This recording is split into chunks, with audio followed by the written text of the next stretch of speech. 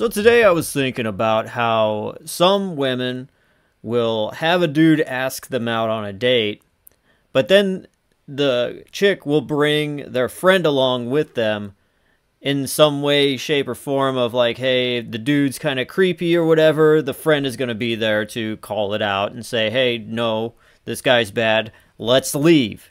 Now, certain situations, it's understandable, but if you're going to make that step to go and meet somebody, to, go out on the town per se, chances are you're going to go out in a public place. There's going to be a lot of people, so just in case something really does go awry, you could easily turn to the person next table over and go, hey, this guy's a freak. The question came up, and I was thinking about that, and from the guy's perspective, if I were to ask a girl out and then she says, hey, I'm going to bring my friend along, is that okay?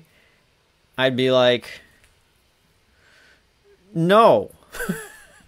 Because from a guy's perspective, if that were to happen, you would think, okay, I'm going to spend time with this woman, and now here is this thing coming along with her that is a problem, because I want to focus all my attention on this and not have to deal with a referee. This isn't a WWE match. I mean, yeah, it is like a wrestling match in like WWE where you're out there solo and then your competitor comes out and there's someone along with them, and while you and your competitor are fighting, that person sitting outside the ring just may grab your foot while you're in the ring and pull you down sometime. Like, we don't want that.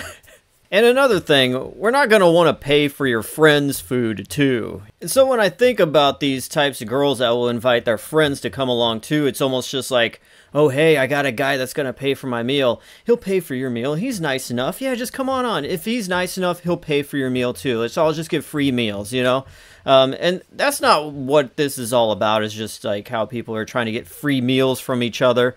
But it goes way deeper than that. Because most of the time, guys, I'm going to ask you, if you've ever been on a date with a chick and she brought a friend with her, how did that date actually go?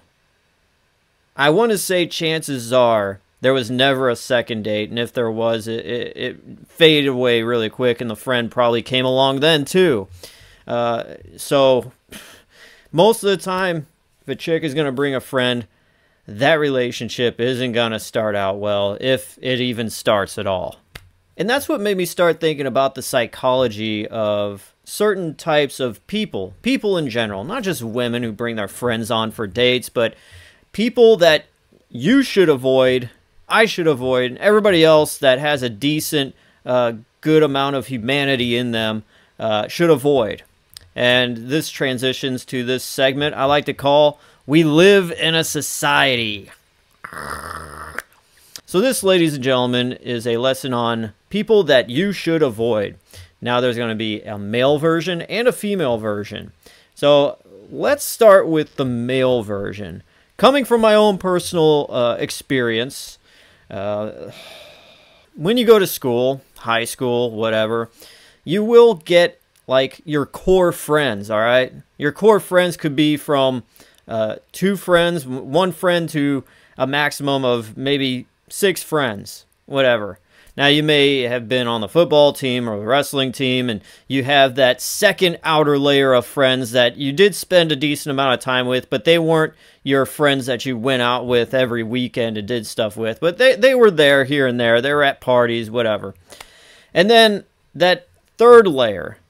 It's that third layer. It's the kids that you might have been friends with when you were like in elementary school, but then they went to a different school, and then they came back and they were a little different, but then there was still kind of like that, oh yeah, hey, I remember you, yeah, we had some good times, things are cool, yeah, you're cool, man, oh yeah, you're cool. But you realize they are very different than how you remember growing up as a kid with them. Those are the types of friends I'm talking about, the third layer. The first core, and then the little layer outside of that, the second layer, is going to be fine. Those friends are going to be okay. It's that third layer that you have to worry about with those types of people. For instance, I remember we had graduated from high school. This was like a couple years after graduating high school. And this friend that comes from that third layer, I'd known him since like first grade or whatever, but he had his own new set of friends, you know, as teenagers, whatever. And, you know, but we still kind of chatted here and there. Anyways, he calls me out of the blue. And he says, "Hey, man, yeah, hey, remember good times? Yeah, hey, bro, do you happen to have, like, $120 you could just lend me? I'll pay you right back next week. I swear, man, I'm kind of like the guy that, okay, if I was in that same situation and there was no one else to call on, I could understand, you know? I'm very sympathetic. I have empathy for people, you know? Because I always think, what if I was in that situation? I would love to have someone to help me out. But that's the first red flag, especially when it's coming from that third layer of people that you kind of you're not that attached to anymore. But then these people are coming at you as if they're the second layer or the core of your friends, and they're talking to you as if you just hung out with them last weekend and you haven't seen them in a year or two or whatever. "Oh, hey, man, yeah, I just need like $120. Hey, man, I know you got money, man. I know you do." Like, and that's another thing when they press it on you. "I know you got money. I know you can help me out." It's like, a lot of times I don't. Like, there's a lot of people that would always think, "Hey, man, have you ever dealt with that too? Like, I got bills to pay too. It's not like I'm sitting around and just, you know, on a hill of cash. I'm really not." So anyways, I finally got it out of him of what his problem was, like why he needed the money. And it was because his sports car, this Camaro, was in lockup because he was speeding, and I think it was under the influence of something. He was just like, "Oh, man, yeah, I just got to get it out and all that stuff and my driver's license and stuff, but I got to get my car out of the thing, you know, and blah, blah, blah." So I'm just like, okay, I mean, first of all, you shouldn't have been doing what you were doing, but let this be a lesson to you. I'll help you out. And I asked him, "Will I get this money back next week?" "Oh, yeah, man, yeah. I got you, bro, I got you. Hey, man, yeah, we're cool, we're close, we're homies, all right, blah, blah, blah." So I give him the money. He gets the car, drop him off at this place, the big garage. It was actually just a car lot that was surrounded by chain link fence. And he's like, "Thanks, man. Yeah. Oh, you're the best. You're cool. Blah, blah, blah." "Yeah, okay. Yeah, I'm cool. I wasn't cool if I didn't give you the money, though." So a week passes by. I hear nothing from him. I'm thinking, oh, maybe times are tough. Maybe he's needing that money for something else. 2 weeks pass by. I'm like, all right. He hasn't called me. I call him. He's just like, "Oh, yeah, I got you, man. Yeah. When do you want to meet up?" I'm like, "I can meet up anytime. Tell me when." "Okay, yeah, well, let me get back to you." A couple more weeks pass by. "Hey, dude, where's the money?" "Oh, things are kind of tough right now, dude." "Okay, well, according to your Facebook here, I'm seeing you out buying drinks. You're kind of like balling, living it up and stuff." I'm like, "You could take some of that money that you took a photo of yourself holding up and give it back to me, pay me back." "Oh, yeah, no, man, that was just show money, you know, I was just like trying to, you know." I'm like, "No, I don't, because I don't do that." Maybe once, ironically, as a joke, making fun of people like you. Anyways, it took about 2 years of me randomly running into him at certain places, Walmart, Target, the grocery store, whatever. And I'd be like, "Hey, how you doing, man? Hey, what's up? You got any money for me?" He'd be like, "Oh, yeah, hang on. He'd go and grab out a 20, crumpled up 20, and give it to me. I'd be like, "Where's the rest?" "Oh, yeah, you know how it is, man. I just don't got the rest of it right now, man. But I got you, you know." And yeah, it took 2 years of me running into him here and there, and he finally paid back the $120. I gotta say, I gotta hand it to him. He did pay me back, but by the time I got the money back after 2 years, it didn't feel like I gained anything, because the $20 here, $20 there was just never again will I have anybody from that third layer of friends try to call me, ask me for money. Thank God I'm like, most of the people on my Facebook, there's 50 people, you know, that's it. Because everybody, like, when I first got Facebook, I added, like, almost every single person I could think of off the top of my head. Have you ever done that, where you just add everybody that you went to school with, and then you realize, oh my God, all of these people, the majority of them, I have nothing in common with them. No, I got to delete all these people. No offense, but I got to. Especially that guy. So I deleted him really quick. He actually would wear a hat a lot like this. What's up, dude? Now, the females, who you should avoid here. Now, there's a slew of females that you should avoid. Now, this one female that I ran into at one point, and it was just like, red flag right away, is back in the day, I had a friend who, he was romantic with this lady, and this lady had a friend, a chick friend. So we're all getting together because we had this project we had to do working on this house. And I had some idea of what we were needing to get into. Now, my buddy and his romantic partner picked up this woman.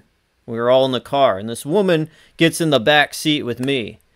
And right off the bat, she just met me, figured out what my first name was right then and there, and turns to me and says, "Oh my God, Blake, I got to tell you about this, this, and this. And I drove my bike all across St. Louis, and I rode it and stuff, and oh, it was crazy, Blake. It was nuts, Blake." Like, she kept, like, talking about this stuff and turned to me and talked to me as if we've been friends for the longest time, using my first name.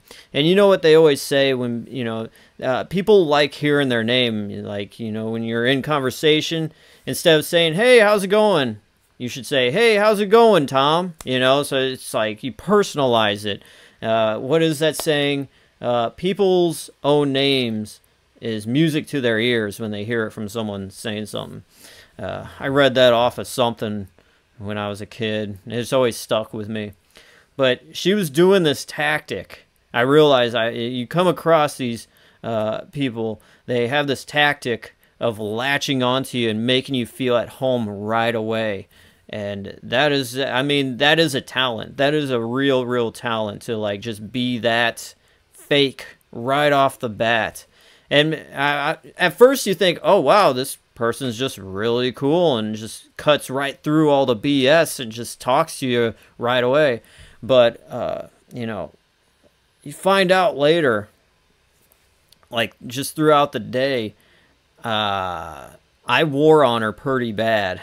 Like all her manipulation and stuff just couldn't withstand someone like me. And by the end of the day, she absolutely hated me. And I loved it. It was the greatest thing ever. Just her knowing that nothing that she was trying to pull was going to ever work on me. It was awesome. But what I should say about this woman is this. She's just one of those people where she could get a bunch of guys, make them fall in love with her, just for her to ask them to do random things she doesn't want to do. Much like, oh, I need to move this TV. I'm moving to a different apartment. I need all this stuff moved out, and I ain't gonna pay for a moving company. Hey, I got all these guys that really think I'm cool, and they think they have a chance with me, and I'm not gonna get with any of them. Let me call one of them, and I'll just like be really nice and make them think, oh, maybe they have a shot with me today or something. And just, hey, yeah, how are you? No, it's really cool. That's awesome. Do you think maybe you could help me out and move this thing? You know, I'm sounding very awkward, but there's that finesse that these people can do that's just amazing. It definitely is a talent, but it's used in the most wrong way possible. So that is the female side of things. When you bump into someone like that, and they're really nice to you all right away, they're wanting to adopt you and put you on the list of other guys that think she's interested in them, only to like pull them out and use them as utilities when they need a certain thing done. And that's what circles me back all the way to the female getting a friend to go with them on the date, whatever, and, you know, get free food or whatever, and be like, oh, yeah, that's cool. Hey, let's get a free meal out of it. You know, this nice guy, whatever, he's going to take us out, and he's going to pay for it, because, hey, he's going to do it. He's going to think I really like him. And, full disclaimer, that's never happened to me where I've been on a date and the female brought on a friend, but I've heard stories, I've seen it happen, and you definitely feel bad about that. And yeah, that's I'm glad it's just never happened to me, because it could happen to anybody. Anyways, this is just a new segment called We Live in a Society, just taking a look at the behavior of humans in general, because it is just fascinating, the human behavior in general, and just, you know, the things people play on people and all that. So it's definitely interesting. It's an educational experience, just living in the world we live in. And yeah, anyways, I'm DJ Glowing Eyes. Thank you guys for watching. I will see you next time. Peace out.